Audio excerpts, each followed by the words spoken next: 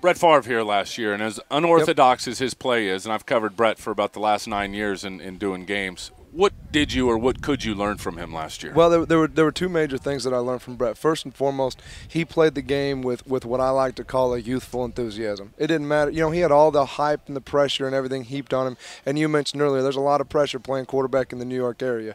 Through it all, he played the game, had fun for what it is. And we get paid to play a game, which is a beautiful thing. And for my first 3 years, to be honest, I kind of lost sight of that a little bit. And my passion for the game, it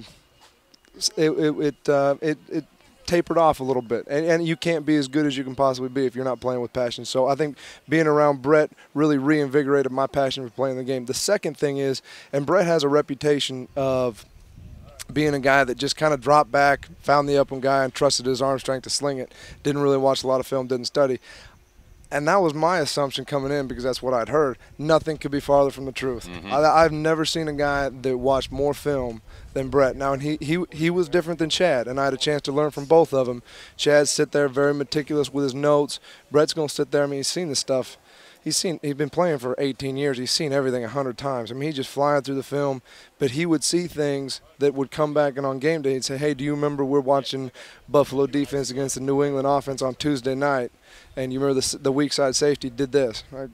Half the time I knew what he was talking about, half the time I didn't. I always agreed with him. But he'd say, hey, if he does that again, I'm gonna whip that seam route in that weak side slot. And sure enough, he'd do it, and it was exactly what we'd seen on tape. It was unbelievable. So it was a good opportunity for me to take what I learned from Chad watching film, take what I learned from Brett, and I'm kind of expanding my own little personal portfolio of what works for me.